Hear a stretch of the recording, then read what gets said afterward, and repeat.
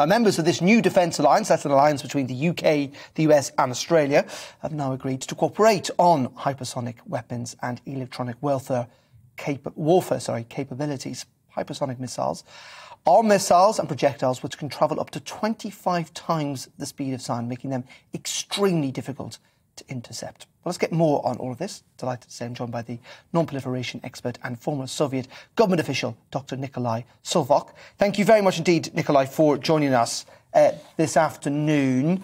Just first of all, I was just trying to explain there what hypersonic missiles are. They clearly are incredibly fast, 25 times the speed of sound. Well, not necessarily, actually. Hypersonic is defined as 5 times the speed of sound or more. Okay, so they could go up to 25 times, but they only need to be 5 times. And yes, the reason they're dangerous is because, obviously, with conventional missiles, there is an opportunity for either the opposition on the ground or in the air to intercept those missiles. That's very difficult when they're travelling quite so fast. Yes, exactly. Yes, and that's the primary actual reason why Russia and China have been developing these missiles. The main actual reason to develop them was to penetrate the missile defense systems that the United States has.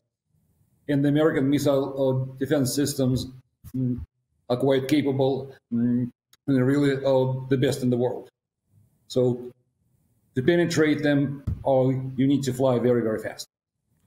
And why haven't we, do you know, Nikolai, why haven't we developed these weapons here in the West, or certainly in the UK, Australia and America? The United States actually looked at hypersonic weapons before, but decided that they were not actually needed. They're quite expensive and quite actually challenging to design and produce, quite expensive too, and really in terms of targets,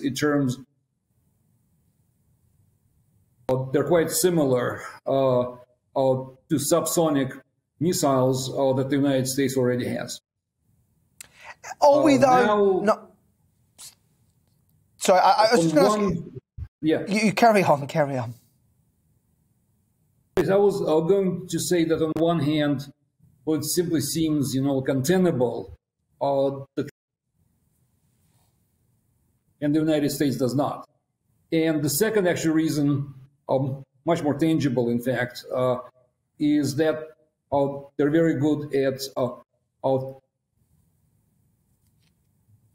when you talk about Russia, you talk about mobile strategic missiles that you need to hit very, very fast. When you talk about China, you primarily talk about China. So speed for time-sensitive targets is the key. Indeed. Your sound, unfortunately, is slightly dipping in and out. But I'm going to ask you one more question before we let you go, Nikolai, and that is that we are now looking at essentially a new arms race. Is that fair to conclude? Yes, it's fair to conclude. A new arms race. The United States had a successful test of a hypersonic missile approximately 2 weeks ago. Yes, and now 3 countries will actually join forces and primarily join funding to complete the development program and to produce them in quantity. Welcome to the GB News YouTube channel. You can watch us live 24 hours a day, catch up on your favourite shows and join in the conversation in the comments below. Don't forget to subscribe and you'll never miss any of our exclusive content.